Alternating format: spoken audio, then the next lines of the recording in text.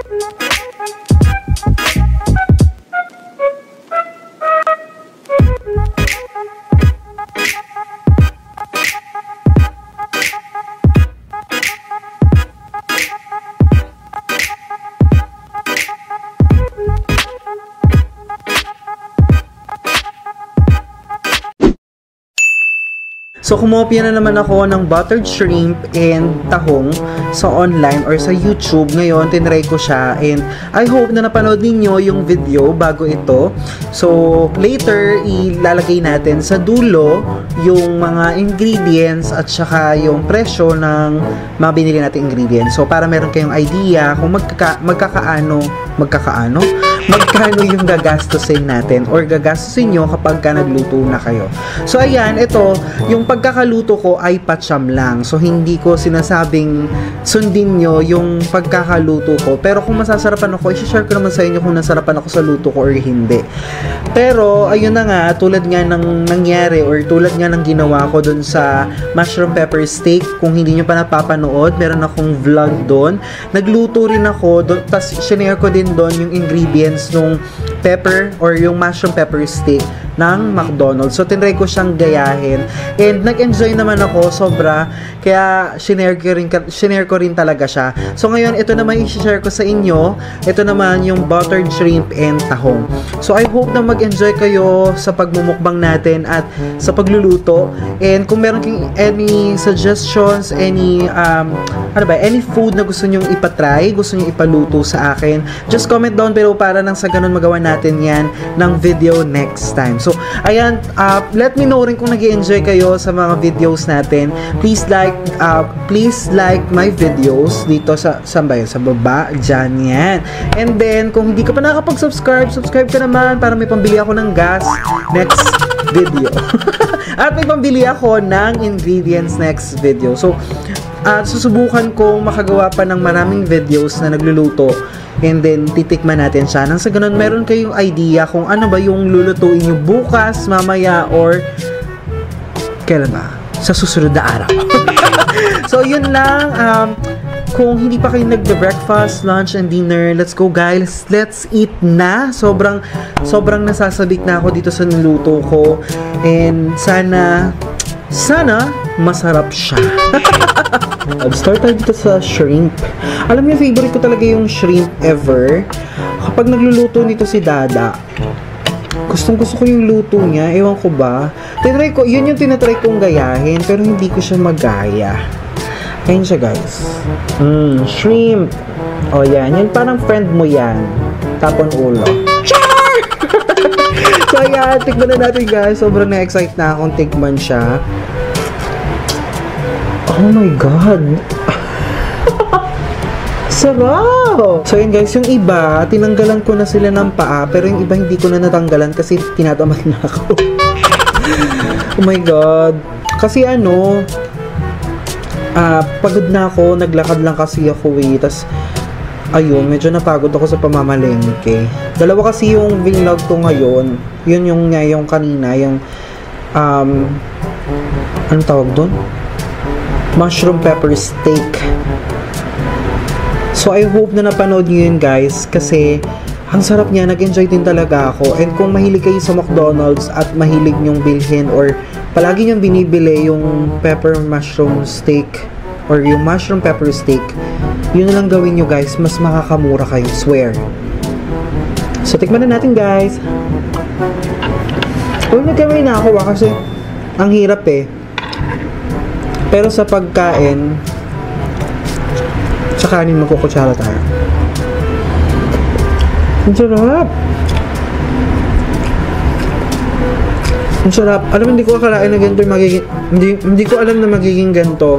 O hindi ko na-expect na ganito kasarap yung magiging resulta. Kalami dahil. Ang lami, lagi.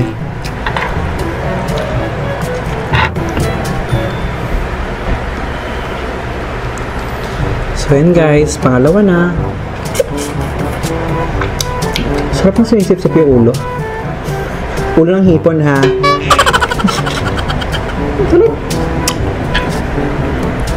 I love it. The taste is good. So good. Kalami. Lami kayo. Mahilig sa seafood, you must try this one guys. Ang sarap. Nako, try nyo sa bahay nyo kasi makakamura kayo. Pero ang mahal nung hipon ngayon, sobra. 100 siya, 1/4.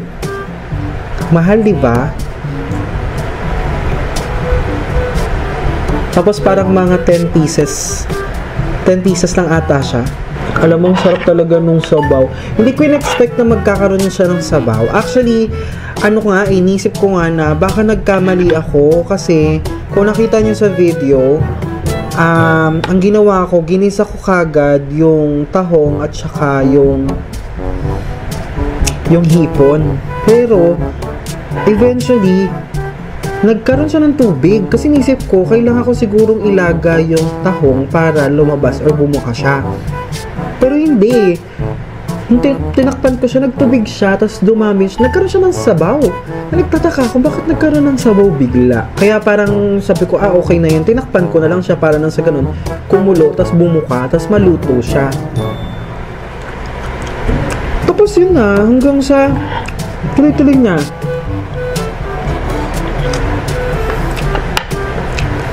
Na-expect ko nga malansa siya. Pero hindi.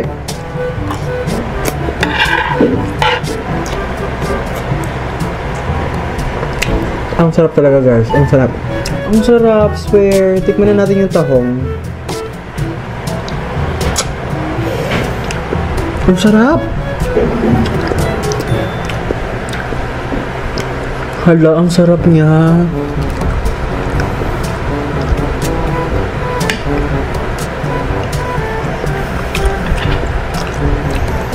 This is really good. Really nice. Grabe.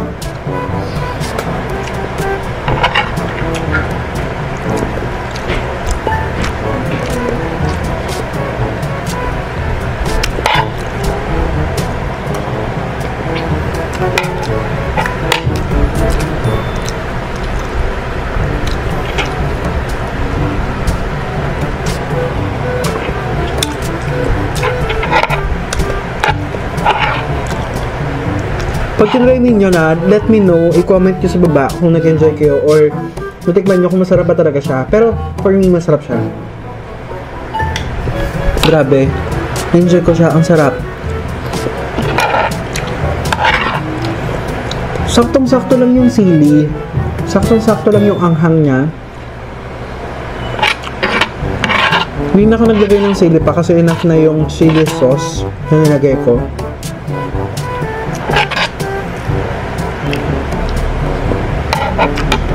Masarap ng chili sauce.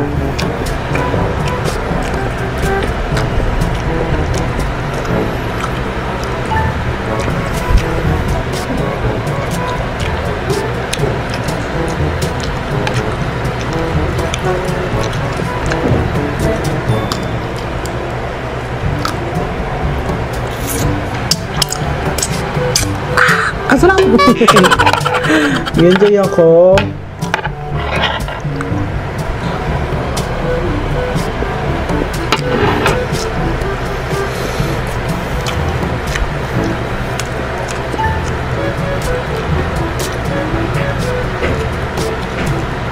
Alam mo, ito yung ayoko sa shrimp. Yung magtatanggal pa ng balat, tsaka ka makakain. Parang katulad sa alimango. Ayun na, ayoko talaga kumakain. Pero pong paggata, carry lang. Pero ayoko talaga kasi nahihirapan ako kasi kailangan mo pa magbalat, tsaka ka makakain.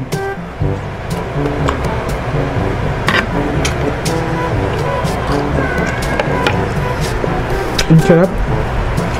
Sorry medyo messy ako kumain. Yun daw kapag na-enjoy ko siya. Kayo lang din naman nakakita. Huwag na kayo maingin na ganito ako kumain. Ha? Yung subscribe ka na. Para may pambili ako ng gas next week. May pambili ako ng gas sa susunod kong luto. Or may pambili ako ng ingredients. Oh my God. Siguro na overcook to kasi nakadikit na yung balat. Ganun daw kasi ang hipon pagka na overcook. Dumidikit yung pinaka balat niya doon sa laman. Siguro na overcook. Hindi kasi pinakuluan ko talaga siya ng husto kasi natakot ako dun sa hipo ay sa sa tahong kasi baka inisip ko baka hindi maluto kasi nga nung ginisa ko siya hindi ko pala siya napapakuluan kasi nga diba patsyam nga kasi itong luto ko so tinry ko lang siya huwag kang magibuang dyan ha.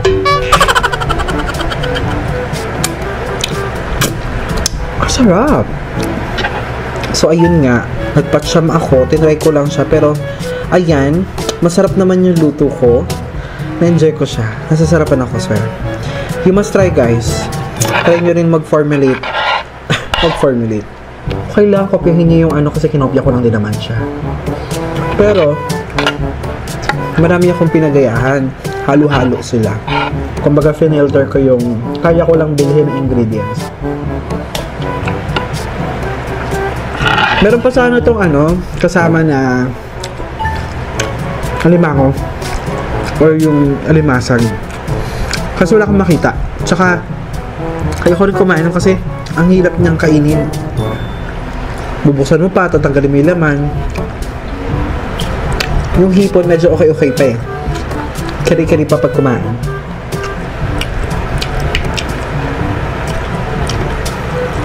Hala, ang sarap.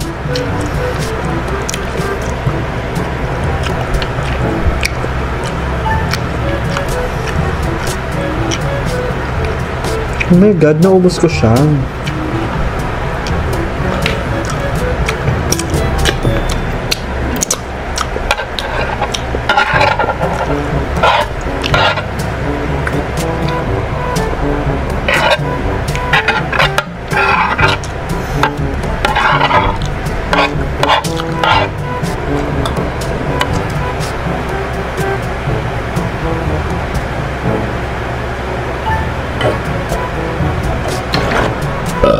Oh my gosh. So I think that's all for today. Thank you so much for watching and I hope you like this video and I hope talaga nag-enjoy kayo at meron kayong bagong natutunan. So kung meron kayo ibang food na gustong isuggest, gusto ipaluto, gusto ipatikim, just comment down below para naman magawa natin yun ng video next time. So yun, kung gusto nyo magpa-shoutout, comment your name para nang gano'n ma-shoutout natin yan sa next video. So, yun lang guys. Thank you so much talaga. Kung di nyo pa napapanood yung mga previous videos ko, you can visit my YouTube channel sa ganun panood yung iba pa mga videos na nagawa ko na. And kung hindi pa kayo nakapag-subscribe, please don't forget to subscribe and click the notification bell para nang sa ganoon ma-update kayo or ma-notify kayo every time na mag-upload ako ng new video. So hanggang dito na lamang po guys, palakihin pa natin ang ating pamilya. So ayan, patuloy na dumadami at nadadagdagan ng ating mga subscribers. So thank you so much sa inyong lahat guys. So yun guys, wala na ako ibang masabi pa. So yun lang. Thank you so much for watching again. Thank you talaga. Mag-subscribe na kayo para may pambili ako ng gaas at ingredients next time. Okay? So thank you so much again. Bye! God bless. Take care everyone always. See you soon sa next video. Bye!